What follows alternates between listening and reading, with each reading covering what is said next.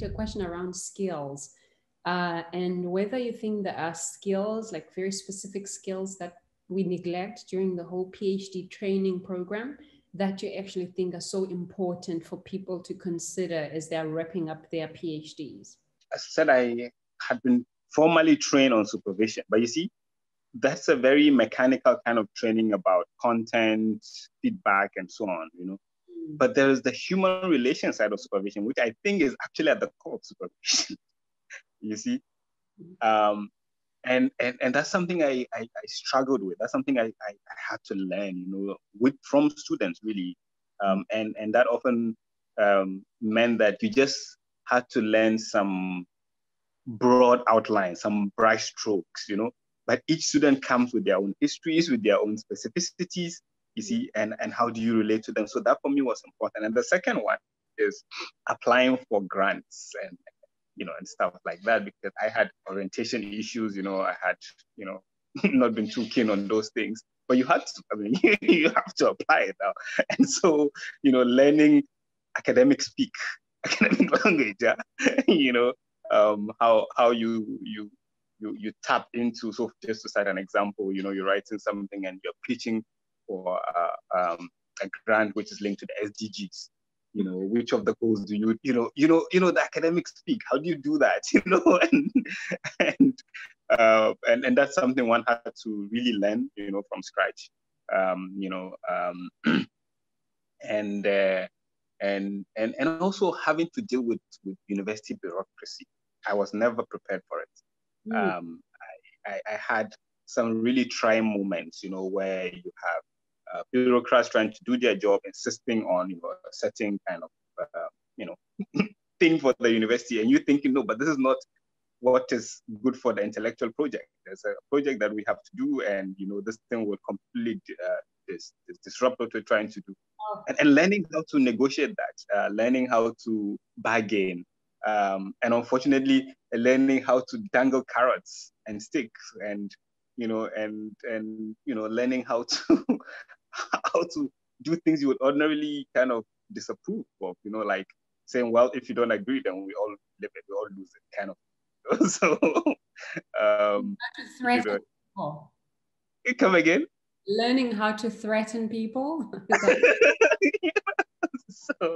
So that was the learning curve, and I think I'm still learning that, to be honest, because there are people you maybe have very good relations with, but then when it comes to these things, you're like, they're very adamant on certain positions, and you also have to learn to have a straight face after the meeting. I think skills that are very important for positions after your PhD, and that you're not necessarily trained in or get support in while you're doing a PhD, is things like fundraising, writing funding proposals, knowing where to look for funding, how to work in collaborations when you are thinking about proposing projects with people in other places, in other universities. I think those are sort of practical skills, how to negotiate, that would be really helpful to train and to really practice during your PhD already. It's kind of assumed, right, when you're a PhD student, and I, from my experience, more here than where I did my training, it's assumed that you will just do all those things. But those things require training to become good at it, or at least some support in, getting feedback on whether you are doing things right, where you can check and bounce off strategies, ideas that you have. And those skills, I think, will also in jobs outside of academia at the moment, will be important.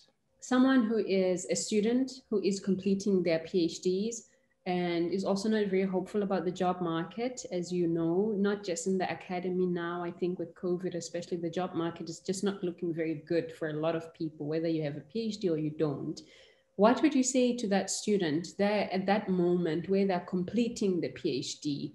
They're confused, they're going through all the emotional things you've just talked about right now that people go through when they're wrapping up a PhD, but you still want to encourage them not to lose hope and to complete the race. What would you say to that student? So my strongest advice will be, don't pin your hopes in academia alone in terms of your immediate career path. There are still spaces out there where there is serious and rigorous intellectual debates, similar to what happens in academia, which one can occupy and still be productive intellectually and still publish papers and still be relevant in terms of, you know, whatever subject that you are interested in. My advice would be to go back to why the PhD. Yes, we have these pressures. We need to survive. We need to make sure that we make an income. We need to pay our rents. You know, we need food. But I think there's something, this might sound idealistic, but I think there's something very special about having the opportunity to learn something about society. I think there's really something special about it. So yes, things might look bleak, but I think the PhD process and what we hope every PhD will come up with is to show us a little light, you know, to guide our path so we can understand things better. And what this moment calls for, I think, is a fundamental rethinking of the way societies run, the way we relate as human beings. This notion that, you know, consumption is endless. This notion that we are all atoms, we have no connection. Now, just my breath can pose a threat to another person, right? So it means that the very idea of community, you know, has to be rethought in a more solidaristic sense. And therefore, the question of knowledge for what becomes important, right? Yes, we have all these basic human needs, but I think there's something sacred about knowledge. There's something about knowledge which is beyond the producer. We do not produce it as individuals, we produce it in communion with others. So my advice to colleagues who are working on their PhDs really is to be realistic about the reality, but then to go back to the fundamentals. Why? And to what extent can this moment help us, you know, to rethink society and even this question of jobs? And that's why I think when I was talking to my students whose works were so distant from COVID or anything, it's about, but what does the moment tell you in your work? Because we have difficulty going to the field, right? Difficulty securing finances. So what does it tell you? How do you methodologically reflect about the present moment? And how does the present moment begin to reshape the way you think about your work? Because this is not a fleeting moment. It's an epoch that will define the next, I don't know how many years. And so what do we make of this disadvantage, this seeming disadvantage in the work that we do? So that's what I would say to colleagues who are having this very real existential questions. Firstly, I think it's good to build the relations, closer relations with the communities, even whilst they are studying. Hopefully the studies have a way, or in a way is related or can make a contribution to the communities. So it would be good for such students to now and then give feedback to communities, update on what they are doing and what they hope to do with their studies, and how those, I mean, what they are learning will contribute in their communities.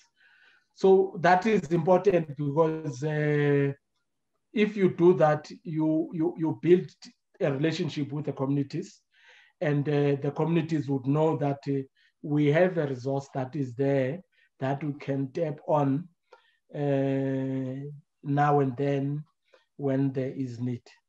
What helped me a lot in the end is I had also built sort of my own support network. It was a very small group, but I didn't write alone. I went with specifically one friend, Karen is her name.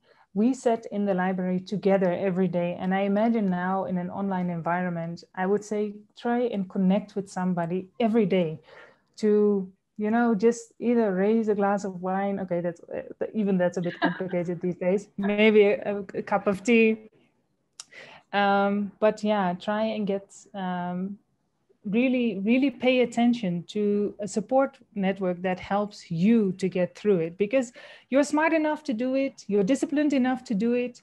but you're also only just human. So you need to laugh with somebody or cry with somebody during the whole process. That really makes a big difference. And that made a big difference for me.